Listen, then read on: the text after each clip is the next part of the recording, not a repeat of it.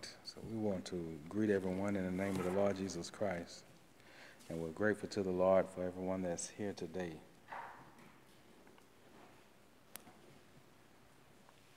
If you have your Bibles,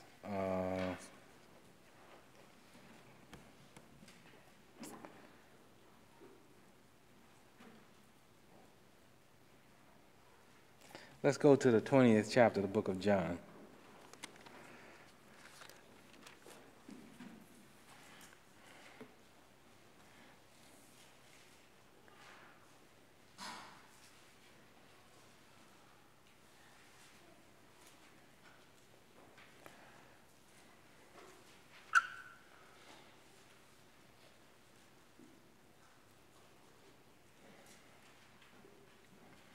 We're grateful to the Lord to see everyone out today that's here, and we look forward to really bringing some things out today that will help us, and that will, my prayers is that we will grow by what we hear today. So,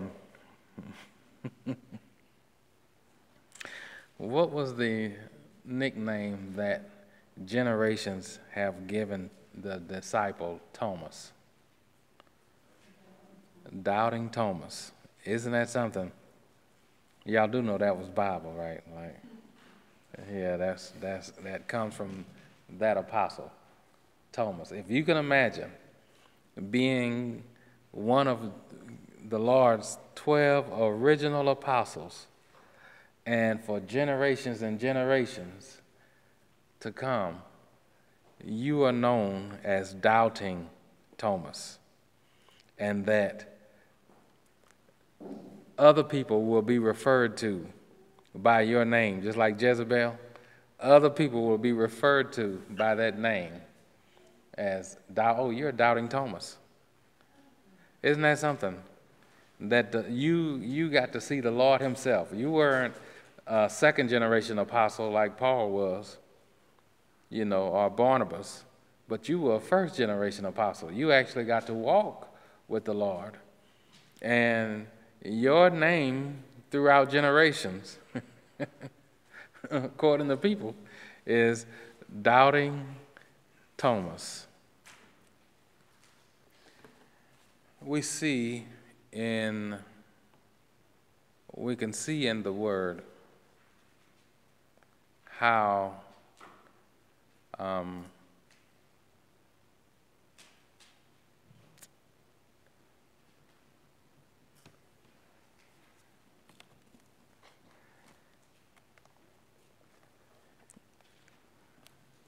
you can see where people are in the Word.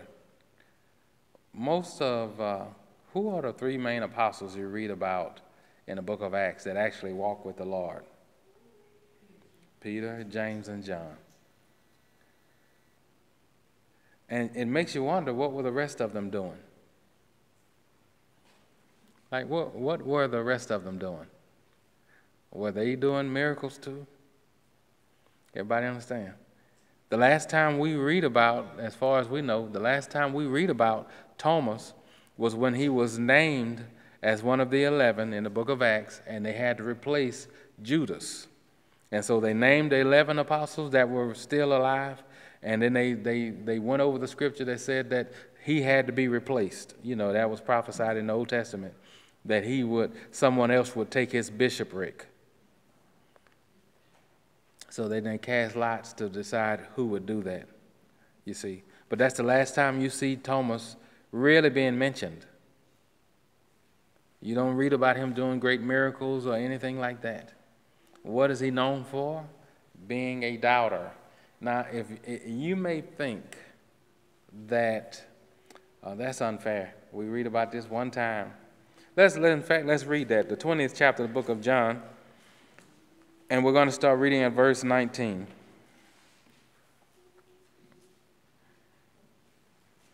John 20 and 19. It says, "Then the same day at evening, being the first day of the week, when the doors were shut, where the disciples were assembled for fear of the Jews, came Jesus and stood in the midst and said unto them, Peace be unto you. So everybody see what happened there? That the doors were shut, but the Lord appeared in the middle of them. In other words, he just appeared out of nowhere. Peace be unto you, verse 20. And when he had so said, where am I hearing that echo from? Turn that off.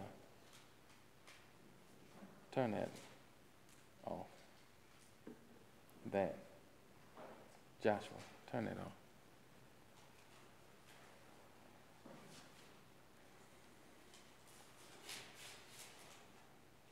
It's on the left side, yeah. All right. So verse 20 says, And when he had so said, he showed unto them his hands and his side. Then were the disciples glad.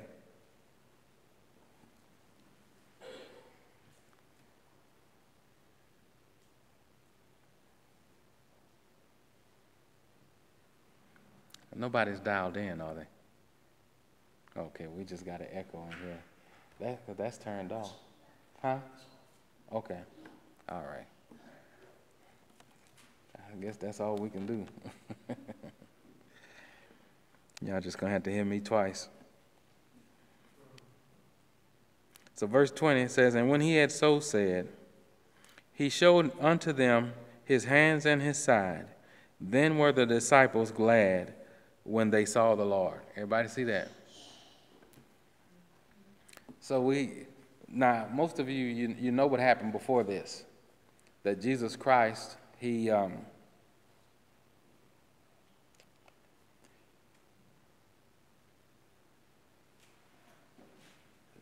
told a few women, go tell his disciples to meet him in a certain place.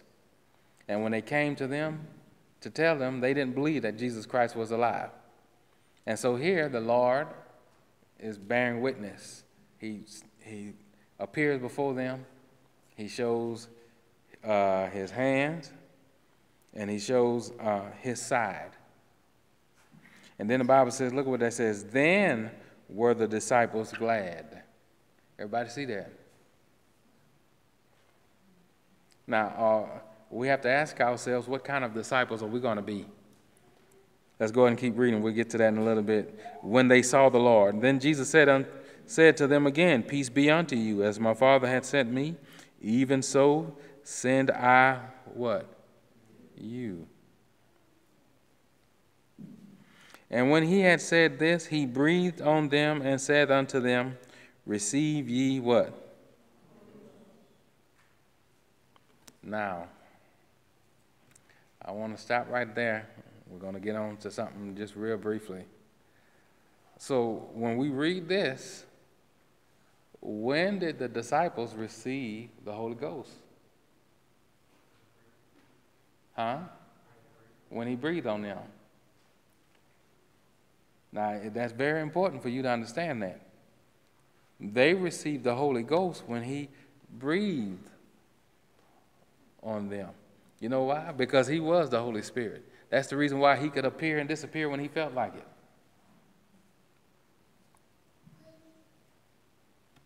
Now, I'm saying this for a reason. Then he goes, he tells his disciples to meet him in a certain place, and he tells them to remain there and wait until the Holy Ghost come up on you. Now, it's very important that you understand the difference there. And I can't remember now if I preached it. If I haven't, it's been in the vault for so long, I guess. You know, I can't remember now if the Lord have released me to preach that yet or not. Have I preached on that?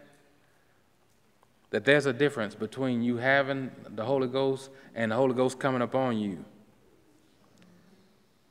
When you are born again, you are born, like what the Lord said, you are born of his Spirit. You receive the Holy Ghost when you are born again. That's how you're born again, by the Spirit. Everybody understand? So there's a difference. Now, what our Pentecostal brothers and sisters are doing is they're trying to make everybody have the same experience they had in Acts chapter 2. Everybody understand? When the Holy Ghost came upon them in Acts chapter 2, what did they do? They spoke in tongues. But what were they really doing?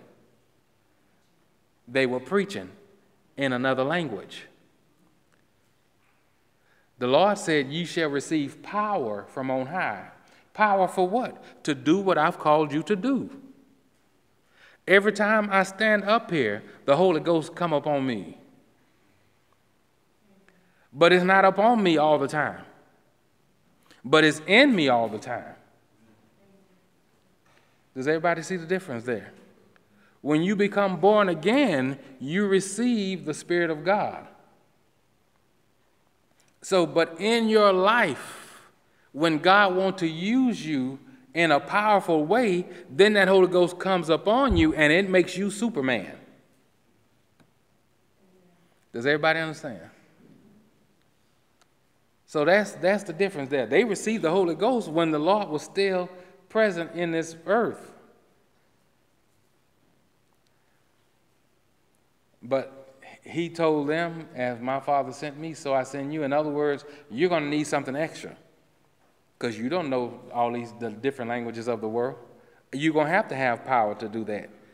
In other words, I'm going to have to come up on you. Does everybody understand? So, and let me just hit this home. The Bible refers to that as being baptized with the Holy Ghost. Isn't that right? Being baptized. Now, by show of hands, how many of you are baptized? So, when I baptized you, did I make you drink that water? So the water wasn't in you. Were you trying to gulp it down when you went under? So where was the water? All around you. Not on the inside of you, all around you. So when the Bible says we are baptized with the Holy Ghost, that means he's around you to perform, basically to take over your body and do what he wants to do with it.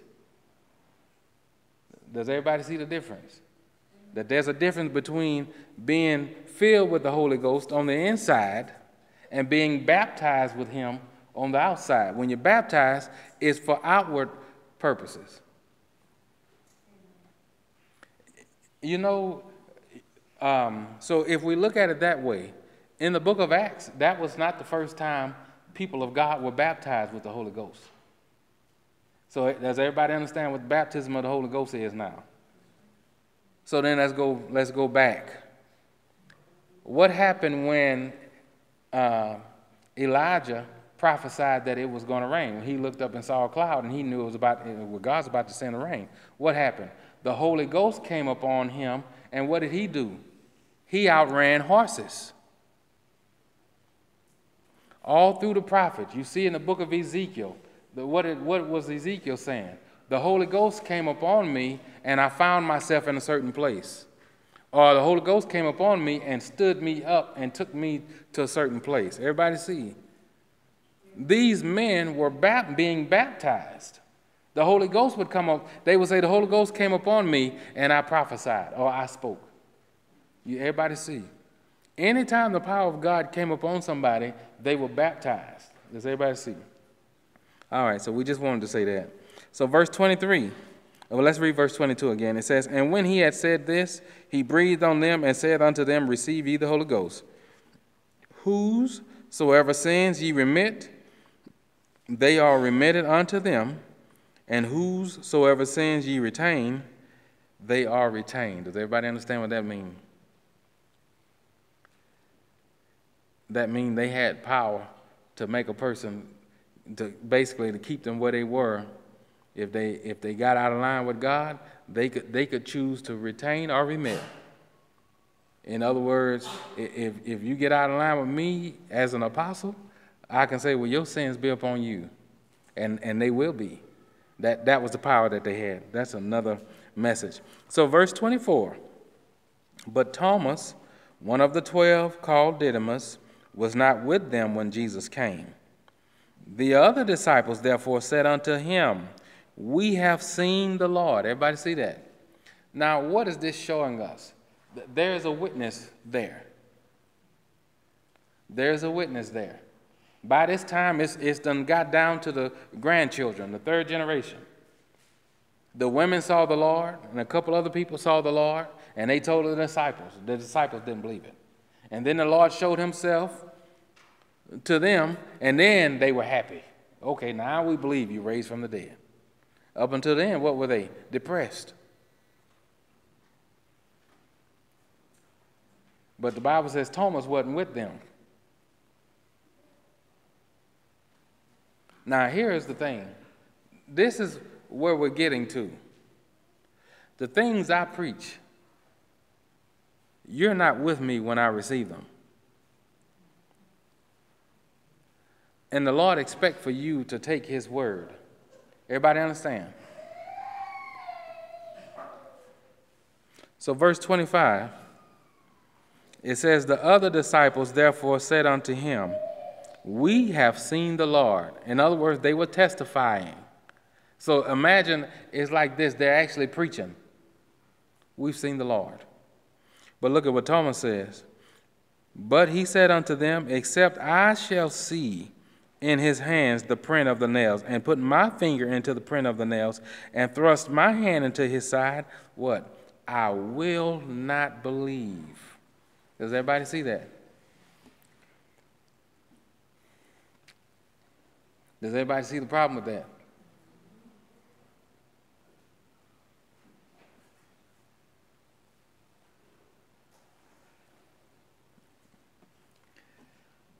Is it very important? So I want you to think about this. They were around each other for about 3.5 years. Thomas knew the character of those other apostles. He knew that they were not liars. Judas had already killed himself, so that wiped out that whole thing. The rest of them had integrity, and he knew that. And God intended, I want you to think about something. The Lord showed up when Thomas wasn't there. He could have waited a few minutes when Thomas would get there. But he showed up when Thomas was not there. You know why? Because the same way the Lord would give me his messages without you being there. He wants you to know how to trust who he sends.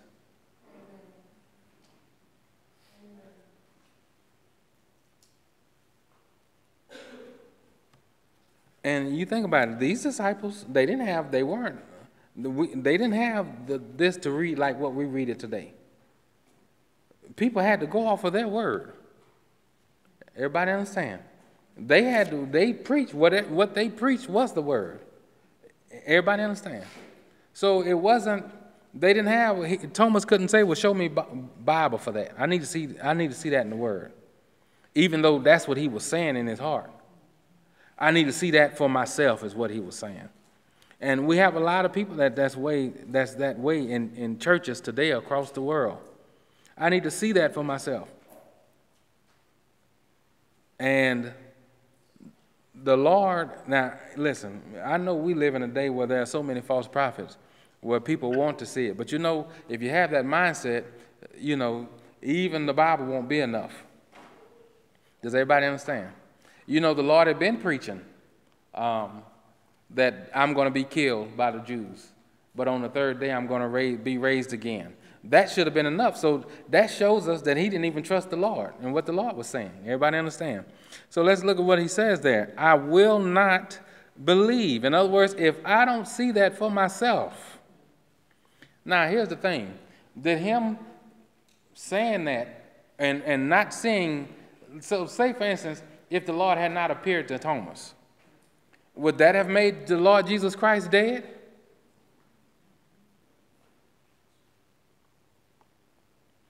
You know God's word is true whether we believe it or not.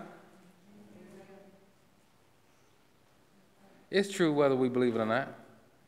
You know, God, the Bible says God can't deny himself. It's true whether we believe it or not. And so we have to get to the point where we trust who God sends to reveal his word.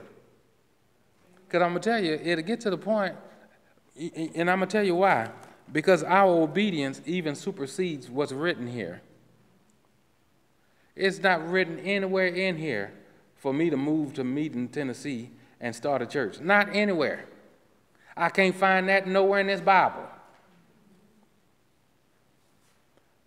But if you're doubting Thomas, you're going to want to find a Bible for it, or you'll be able to back out of God's plan for you. Everybody see? That's where the devil takes that. Listen, nothing wrong with wanting to see things in God's word. But if that's the only thing that will satisfy you, then you get to the point where you can disobey God when he gives you something personal for you to do that's not written. Everybody see? So that's the danger of that. So he says, I will not believe. Verse 26, and after how many days? 8 days. He could have chose to believe it then. But after 8 days again, his disciples were within. Everybody see that? Thomas with them, and Thomas with them. Then came Jesus. Now, 8 days. I hope you really, really get where we're going here today. 8 days. The Lord knew about that conversation before it happened. But he waited 8 days. You know that's what happens when you don't just believe it from the jump. The Lord might not ever come back around. He might not ever come back around. And so let's say, for instance, the grace of God is there and he show up for you after 8 days. You have to ask yourself, what was the devil doing and planting those 8 days I was walking in unbelief? Everybody see? 8 days is a long time. That's plenty of time for the devil to plot and plan on your unbelief. Everybody see? Verse 26, and after 8 days again, his disciples were within, or in other words, inside, and Thomas with them. Then came Jesus, the doors being shut, and stood in the midst and said, Peace be unto you. Then said he to Thomas, Reach hither thy finger, and behold my hands, and reach hither thy hand, and thrust it into my side, and be not faithless, but believing. And Thomas answered and said unto him, My Lord and my God. Verse 29, Jesus said unto him, Thomas, because thou hast seen me, thou hast believed. Blessed are they that have not seen and yet do what? The Bible says in this same book, the first chapter, in the beginning was the Word, and the Word was with God, and the Word was who? God. So Jesus, what is Jesus saying here? You're blessed when it don't take you seeing it in my word to believe it. Does everybody understand? I can't tell you the number of times I've preached something and said things that I didn't know was in God's word until later on.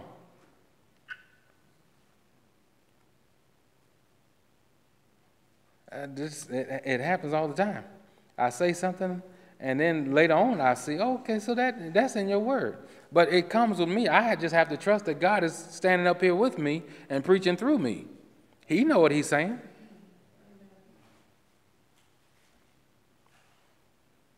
So he said, blessed are they that have not seen, and yet what?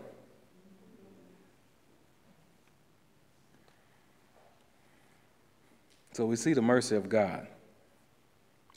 Let's go now. And you may say, well, you know what? That's just one story. Why are we calling him Doubting Thomas? Now, I don't refer to him as that. But, I've heard people refer to him as that, Doubting Thomas, and refer to people that walk in unbelief about anything, Doubting Thomases. Why do we, you don't get to this point. And I'm going to show you that's in the Bible. You don't get to this point, because this was the coup de grace here. In other words, the finale. You don't get to that point without it being evident in other areas.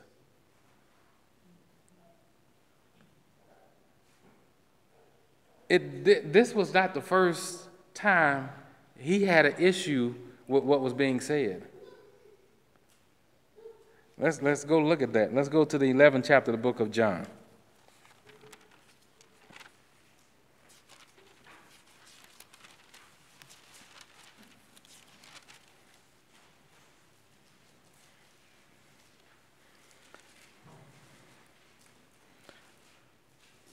So this is what we're getting at today. If we have unbelief in God, about God's word in any area, that's really just indicative of where we are in the Lord to begin with.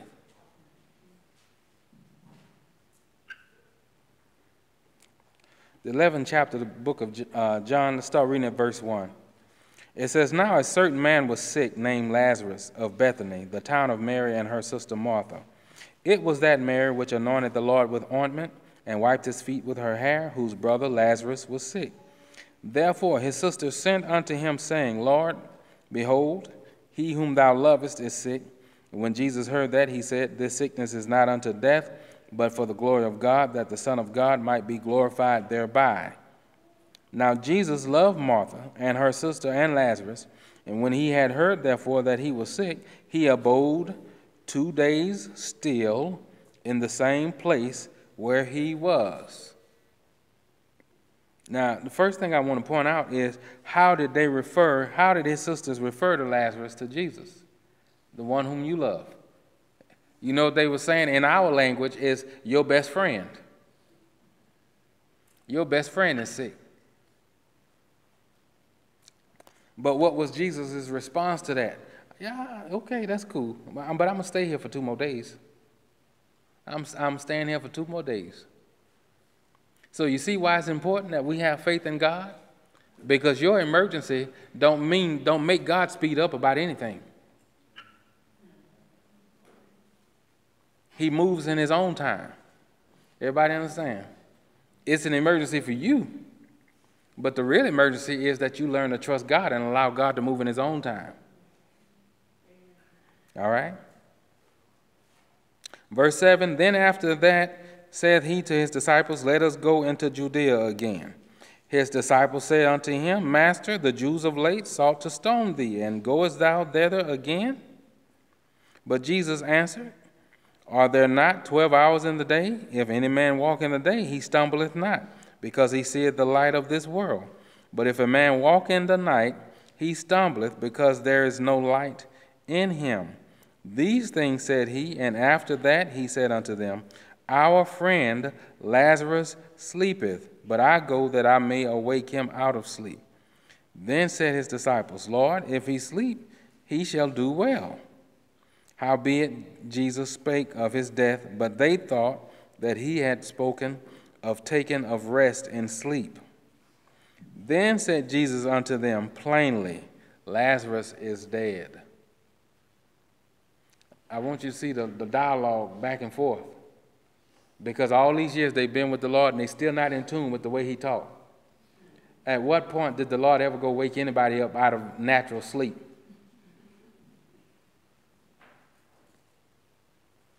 Everybody see? Even his disciples, when he came and found them sleep, he said, sleep on.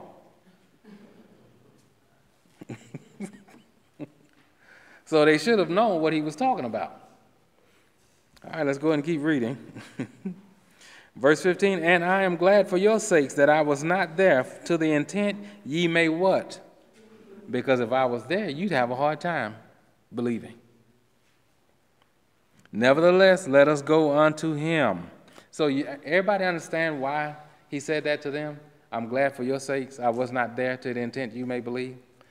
Let me share with you why. Because the Jews at this time, and some of them still believe this, that they believe that when a person died, that their spirit remained around their body for 3 days trying to get back in. And that's why he waited 2 more days, and it was another couple of days before he got there, so that it would be 4 days. He didn't, because think about it, up until that point, If somebody would die, he'd go right to their body and raise them from the dead. And so the devil would give them any excuse not to believe. Well, the body, he wasn't really dead anyway. The spirit was still hadn't gone into eternity. It was still around the body trying to get back in. And to this day, you still read in the news people being declared dead in some kind of way, being in the morgue and waking up. And the world will do anything but give God glory, won't they? No, we're not going to say God had mercy and raised the person from the dead. We'll just say the spirit of the man was just lingering around and it just got back in some kind of way. And so Jesus knew about this fairy tale. And he said, I'm glad for your sakes that I was not there, so that you'll have a chance to believe. So let's read that again, verse 15. And I am glad for your sakes that I was not there, to the intent ye may believe. Nevertheless, let us go unto him. Then said who? Which is called Didymus, unto his fellow disciples, let us also go, that we may what? Because not only is he not going to raise Lazarus from the dead, he's a dead man walking himself. And the Lord ain't got no sense. I want you to think about what had to be inside of him for him to say that. The Lord had already declared, this is for the glory of God. God's going to be glorified. He's already declared, I'm going to raise him from the dead. But what is Thomas saying? You ain't going to do it. Not only are you not going to, you don't have power to raise a man from the dead, you don't have power to keep yourself alive. So, since you want to be crazy, I guess we'll go and be crazy with you. And he probably really thought he was saying something extra spiritual. In this moment, the Lord is weak and he don't know what he's doing, but we're going to show our loyalty to him. Let's go die with him. You already dead. Isn't that something? That come from a place of pride. Here it is, my God have said something, and I'm going to say something different. In fact, I'm going to get brownie points for having empathy for you, because you don't even have enough sense to know what's about to happen. So that's Thomas chapter 1. Let's go look at Thomas chapter 2, the 14th chapter of the book of John.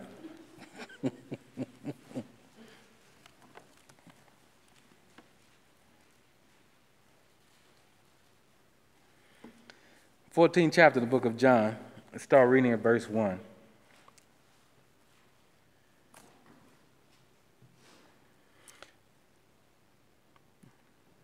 Jesus is preparing his disciples for his death. And he's telling them what's going to happen and things like that. And so then he goes on in verse 1. He says, let not your heart be troubled.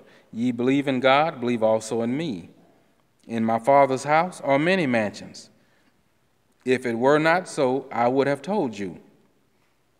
I go to prepare a place for you. And if I go and prepare a place for you, I will come again and receive you unto myself, that where I am, there ye may be also. Now let's read verse 4 very carefully. And whither I go, ye know, and the way ye know. Isn't that plain? Where I'm going, you know. And how to get there, you also know. Who said that? But who? Verse 5, what does that start with? What did he say unto the Lord? We know not whither thou goest, and how can we know the way? No, that doubting didn't start with hands and fingers. Everybody see? What did his God just tell him? Where I go, you know, and you also know how to get there. And he came right behind him and said, we don't know where you're going. And so how can we know how to get there? Isn't that something? And so he couldn't believe the small things. He could not believe what we just read. Even after he had just been told, the devil didn't, 2 weeks hadn't passed and the devil just got to his brain about it and he just got lost. He had just heard it and it was his job to believe it. But doubt was in him to begin with.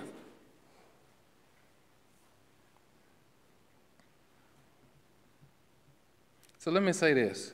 When we doubt the Lord, you know what it really means? We know more than him.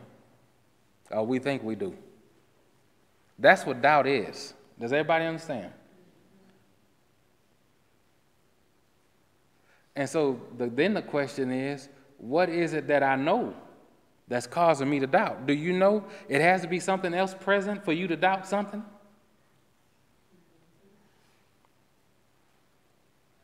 I already have to have my mind made up about one thing for me to doubt another. Because other than that, there's no reason for me to doubt. If nothing else, if I don't have something else to weigh it against, then there's no reason for me to doubt. So that means I got something else to weigh it against. It's something there to cause me to doubt. Does everybody understand? So then, it's not enough to say, okay, well, Lord, forgive me for doubting. We have to figure out, Lord, what is planted on the inside of me that's getting in the way of me believing?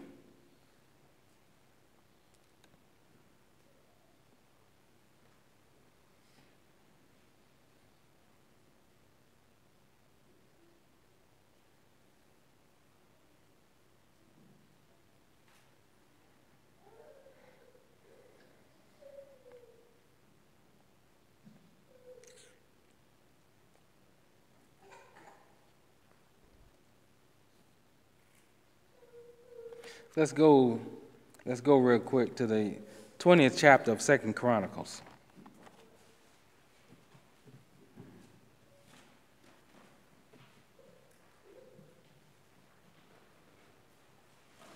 And then we'll share something with you.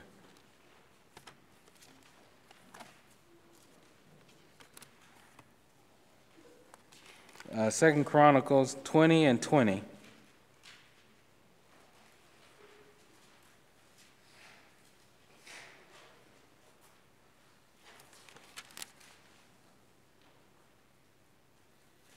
So in the 20th chapter of the book of 2 Chronicles, what you see is Judah has been invaded by 3 different kingdoms, the Moabites, the Ammonites, and the Edomites. And they were overtaken. And Jehoshaphat, who was a righteous king, he had prayed to God and asked God what to do about it. How can we get past this? And the Lord answered Jehoshaphat's prayer through a prophet. And so what we see here, let's read verse 20. It says, "And they rose early in the morning and went forth into the wilderness of Tekoa. And as they went forth, Jehoshaphat stood and said, Hear me, O Judah, and ye inhabitants of Jerusalem. Believe in the Lord your God, so shall ye be established. Believe who? And so shall ye do what?" So you see, what is he really saying? It's really one and the same. It's really one and the same. God is not going to show himself to everybody in the same way. Does everybody understand? Some of us, we will actually hear the voice of God like an audible voice. The rest of us, you hear the voice of man, which is the voice of God in an audible voice. And either way, this is what I'm saying, it's still the voice of God. And where sometimes we get off at is, we follow this demonic doctrine of trust no man. How many of us have heard that mess? Trust no man. My question to you is this: how does God preach? Through men. Not even angels. Even angels don't preach. He preached through men. And so if you have a mindset of trust no man, how are you going to get to God? And a lot of that stems from hurt. We done been hurt by man. But then we have to ask ourselves, where was the man spiritually when he hurt us? You can't put that off on everybody. Everybody shouldn't have to start with you pulling themselves out of the mud and trying to prove to you. If you have a pure heart, you ought to start off believing people until they show you something different. And even when they show you something different, pray for them. Don't write them off forever. Everybody understand? Was David a prophet or not? So let's say we're living in David's time, and we've heard about this great prophet. I heard what you did. You slept with Bathsheba, got her pregnant, and then killed the woman's husband, and I'm supposed to follow you?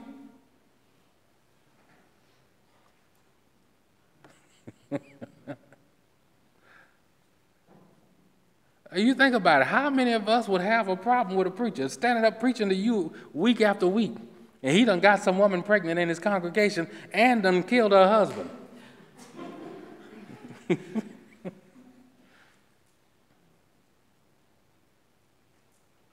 You know, the Lord sat him down. Oh, you've caused people to blaspheme. You know, you've caused a reproach to be brought on my name, so I'm going to sit you down and put somebody else in your place for a little while. But then what happened? My grandson there is named after him, King David.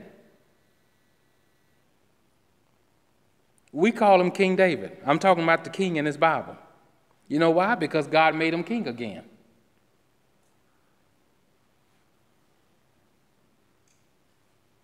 And to me, that's one of the things wrong with the body of Christ. We don't believe in restoring anybody. We forget what kind of mess we were in. You know you only one bad day from being flat on your back? You can't, God wants us to love people. You know, I never drunk alcohol. Never drunk it. But I tell you what, when I was going through it in my first marriage, it came to me just as plain as day. I understand now how people get on it and get hooked on it. They trying to get out of whatever reality they are in. You know how I understood that? Because what I was going through at the time was so painful, I would go to sleep and dream everything was good. And then I hated waking up to reality of, man, I'm right back in this raggedy life that I was in yesterday. And then I understood, it's like the Lord gave me this epiphany. This is how people become drunkards. This is how people take on that alcoholic spirit and on drugs and everything else, because they're trying to get out of the reality that the devil have painted for them. And so from experiences like that, you learn to love people, because you can't judge somebody if you don't know where they've come from, what they've been through. And now me personally, I just feel like, well, you know what, Lord? I'm glad that you upheld me from falling into a whole lot of junk that the devil was trying to get me to fall into.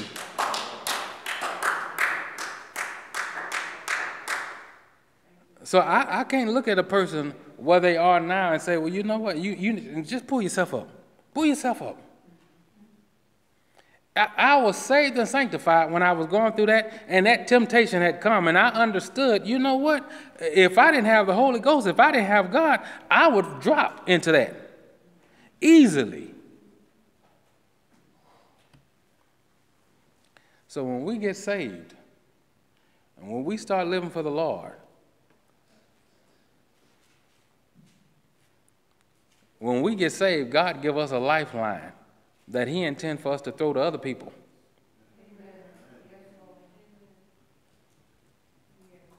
Everybody see? And don't ever say what you won't do. You ain't been there yet. You just ain't been tempted in that area yet. Your circumstances hadn't been set up yet. But don't ever say what you won't do. Say, by the grace of God, by the grace of God, he'll keep me. But when we say, well, we won't do because we high and mighty, you see.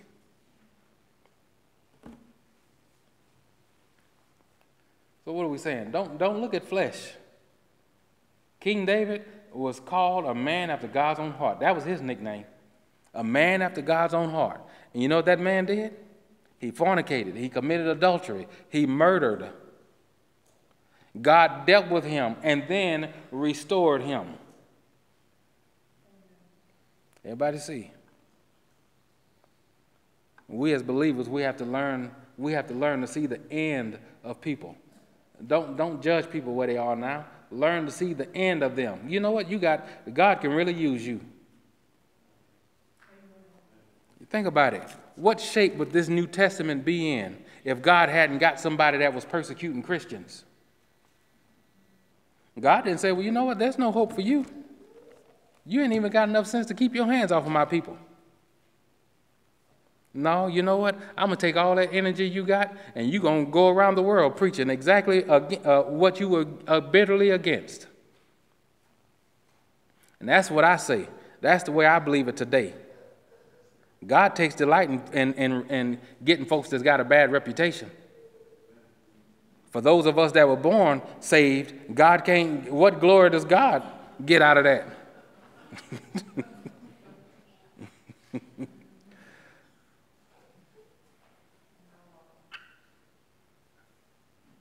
And you know what? I'm the type of person, I'm not going to be ashamed of the mud God pulled me out of. No, I'm not hiding. I'll tell you exactly what I used to do. Because I want you to see the power of God and what he can do, you see.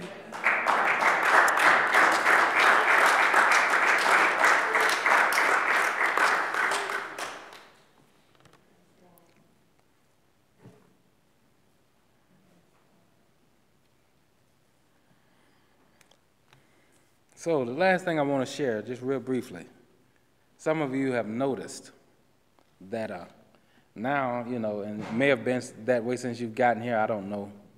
But you may have noticed how a lot of times when you talk to me, I'll ask you to, what did you say? You know, I ask you to repeat yourself.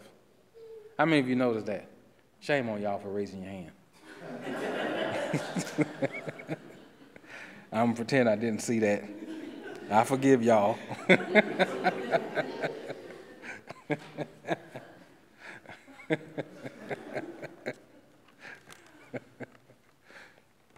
But you know, the Lord had brought something to my remembrance this morning on the way to church. When I was growing up, I was just like a lot of young people. I liked music and I liked it loud. And if these type of speakers behind me wasn't good enough, I had to take those speakers, the condensed version, and put them in my ears. And I had older people tell me, you shouldn't do that. You can lose your hearing. And so that's what I was watching out for. Okay, well, I'm going to just turn my stuff down. I'm going to just, you know, I'm not going to have it blasted in my ears, busting my eardrums. I'm going to just turn it down. And that's where I was looking for the devil at. Loud headsets. But when I was in the Navy, I went to see what in the Navy they call them hospital corpsmen. They were like nurses or RNs or whatever, you know. But in the Navy, that was their rate, what they call them in the Navy. And I can't remember why I went to see him, but he was telling me. He said, whatever you do, and it might have been who he had just got finished seeing. He said, whatever you do, do not stick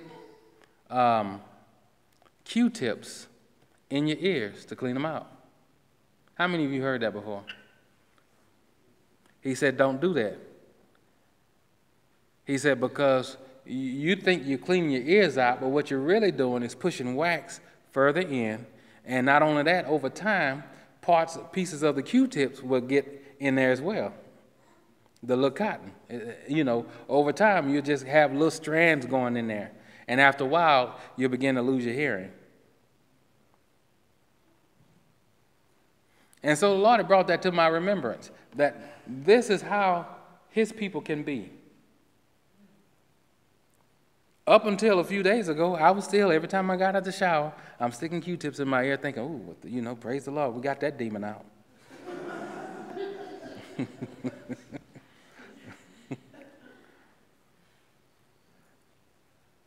Because I'm thinking, because I'm seeing results on the Q-tip, I'm doing something good. So, I'm going to keep my hearing. I done forgot, I'm not playing loud music in my ears no more. I'm going to keep my hearing. And see, so you see what the devil will do for you. He had me paying attention to the loud music, and I completely forgot about the Q-tips. Still the same result. Don't have the hearing that I used to have. Everybody see? So what? I heard that man loud and clear. Don't stick Q-tips in your ear. But you know what my problem was? I didn't believe it. I did not believe it. Why? Because I was looking at the evidence. I'm seeing stuff come out on this Q-tip. So it must be doing some good. And I paid for it. That was about 25 years ago. And over time, I began to notice I could not hear as good. You see? And that's what happens to us if we're not careful. We can overlook one thing because we're paying attention to something else. And over time, we get to the place where we can't hear God either. You see? And that's not God's will. That's not God's will at all. And so something that small, and we can think that's a small thing. Don't stick Q-tips in your ear. We could think some of the things that we read in this Bible is just small things. It doesn't matter. It's just small. But you know what I say? If God thought enough of it to put it in his word, then we should think enough of it to obey it and to believe it. All right, let's pray. Dear Heavenly Father, we thank you for your word that you've spoke to us today. Thank you, Lord, for making it plain to us and for opening our understanding, Lord, concerning your word. Lord, we ask if there's anything that we've gotten off the path with, if there's anything that we didn't believe, Lord, when we heard it, we ask that you will jog our memory, Lord, and bring it back to our remembrance so that we can go back and correct and believe what you've told us. Help us, Lord, not to take these things for lightly, the things that we hear on a regular basis. Help us, Lord, to know your voice and to hear your voice and to believe the things that you tell us, Lord. Lord, right now I pray for every individual in here that's under the sound of my voice. Lord, wherever they're hurting at in their bodies or in their hearts, Lord, I ask that you will heal them completely. I come against every spirit that's not of you today. And God, I pray for those that may have bitterness or unforgiveness in their hearts, Lord. I ask that you will remove that dark cloud from them, that you will help them to release whatever hurt that they may have, Lord. All of the baggage, Lord, that the devil piled on top of them when they were out in the world, Lord, I ask that you will remove it today. Lord, I ask that you will open up blinded eyes, not just naturally but spiritually, Lord. Open up their eyes. Give us all, Lord, a heart of forgiveness to forgive our fellow man. Give us a heart of love, Lord, to love people the way that you love them. To love them enough, Lord, to want to be an example of you in this earth, Lord. Help us to lead people to you by our lifestyle and the words that we speak, Lord, that are not contrary to your word. Help us to lead people to you, Lord, by the things we do in our bodies. Help us to live holy like you've called us to live. Help us, Lord, to get out of self and flesh. Help us to look on the things of others, Lord, and to want to help people, Lord, the way that you've called us to do. In the name of Jesus Christ, we pray. Amen. All right.